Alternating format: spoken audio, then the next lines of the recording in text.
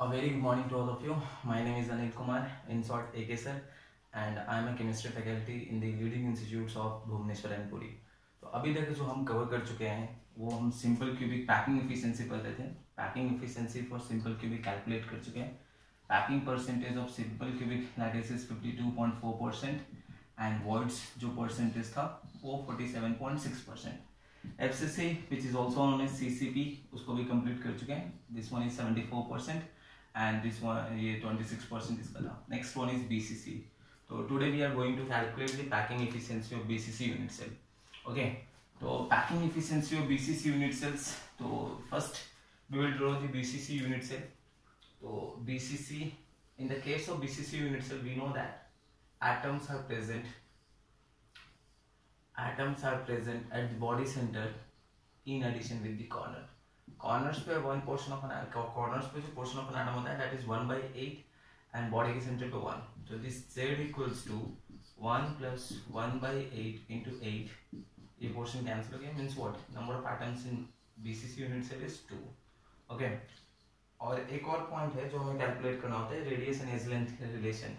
So in the case of BCC unit cell, for BCC unit cell, we know that the body diagonals touches each other.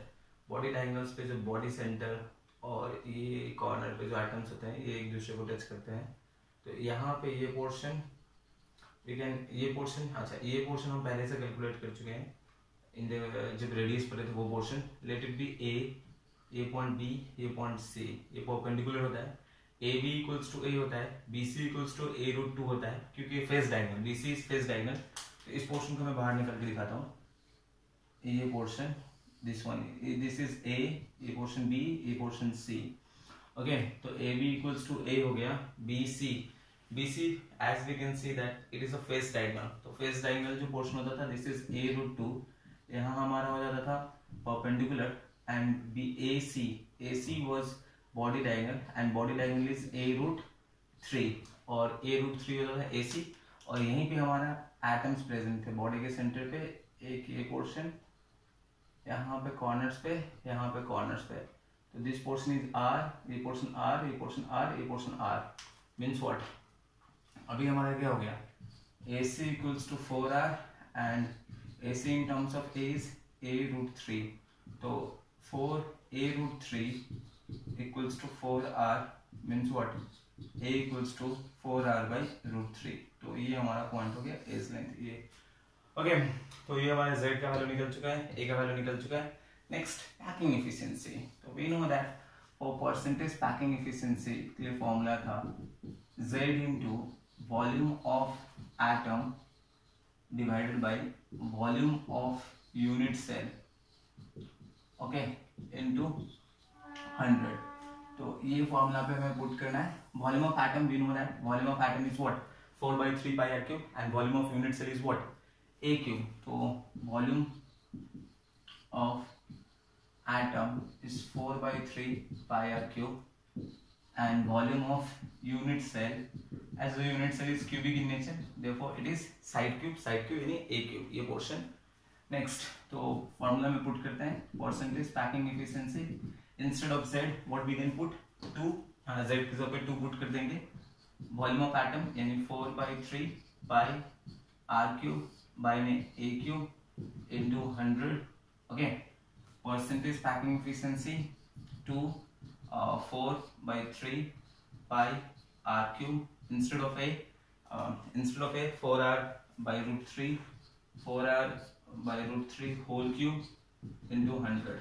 Okay, so percentage packing efficiency 2 into 4/3 pi into r cube. ये 4R cube, ये root 3 ऊपर चला जाएगा, 3 into 3 root 3 आ जाएगा. ये portion into 100. ये portion में root 3 का क्यूब रूट, तो क्यूब, तो ये पोर्शन क्या हो जाएगा 3 into रूट 3. ये 3 से 3 कैंसिल हो गया. R cube 4 cancel, R cube cancel and this 3 portion 4/3 pi r cube. ये portion 4 sorry it will be sorry यहाँ पे 4 क्यूब होगा. 4 क्यूब यानी 4 into 4 into 4. तो 4 into 4 into 4 हो गया ये पोर्शन. ओके, और ये पोर्शन हो गया R cube. आर क्यूब, ये आर क्यूब से ये आर क्यूब कैंसिल हो गया, ये 4 से 4 कैंसिल हो गया, ये 3 से 3 कैंसिल हो गया, ये 2 से 2। ओके, तो ऊपर क्या बच रहा है, percentage packing efficiency, percentage packing efficiency equals to पाई, पाई हो गया √3 हो गया, तो पाई √3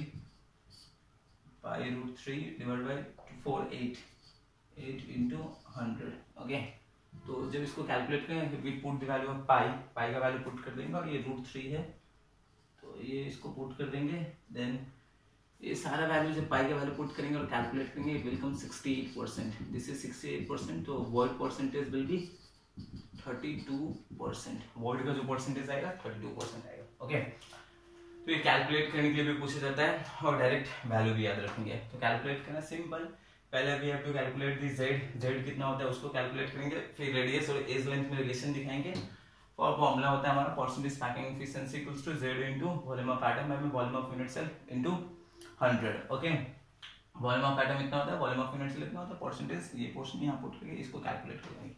तो this is for BCC unit cell, तो इसको कंप्लीट कर लेना और we have already completed simple cubic, FCC complete कर चुके हैं, नेक्स्ट बीसीसी भी कंप्लीट कर चुके हैं, वन मोर लेफ्ट एचसीपी। अब एचसीपी यूनिट सेल्स कैलकुलेट करने के नेक्स्ट हम पढ़ेंगे एचसीपी यूनिट सेल। ओके, वहां पे भी same formula, percentage packing efficiency equals to Z into volume of atom by volume of unit cell into 100। Volume of atom वहां पे सेम 4/3 पाई आर क्यूब, लेकिन volume of unit cell this value will change, ये volume of unit cell change हो जाएगा वहां पे HCP के लिए, क्योंकि unit cell in the case of simple cubic BCC and FCC unit cell was in shape of what, cube, but it will be in the case of HCP के case में अब वो क्यूबिक फॉर्म में नहीं होगा, वो hexagonal form में होगा। तो फर्स्ट हमें वॉल्यूम ऑफ यूनिट सेल निकालना पड़ेगा एचसीपी, और वो ही निकालना सबसे इंपॉर्टेंट है।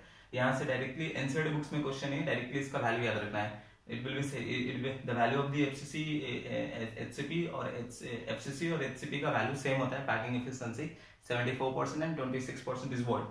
ये बोर्ड्स में ये नहीं पूछता है, बोर्ड्स में अगर पूछेगा तो 1 मार्क्स डायरेक्टली पूछेगा, ये 3 को कैलकुलेट करने के लिए पूछा जाता है, इसका कैलकुलेट करने के लिए नहीं पूछा जाता। बट एंट्रेंस एग्जामिनेशन में एडवांस में जेईई एडवांस में एक ही साल में 3 क्वेश्चन पूछ दिया था, एचसीपी का वॉल्यूम पूछ दिया था, हाइट पूछ दिया था और पैकिंग एफिशिएंसी पूछ दिया था। तो next class we will cover this portion, okay, HCP. तो अभी देख लेंगे एनसीईआरटी बुक्स में, अभी एनसीईआरटी बुक में कंटेंट्स थोड़ा देख लेंगे। अभी तक मैंने बोला था कंटेंट में सॉलिड स्टेट में 1.5 बिट 1.5 पढ़ने के लिए, now you can complete also 1.5 तो ऑलरेडी कंप्लीट कर चुके होगे, पढ़ चुके होगे। Now you go and come also go through the bit 1.7 को भी पढ़ लेंगे, okay. And exercise question, go and complete the exercise question of 1.10, okay. Next class we will cover the next HCB portion. Thank you.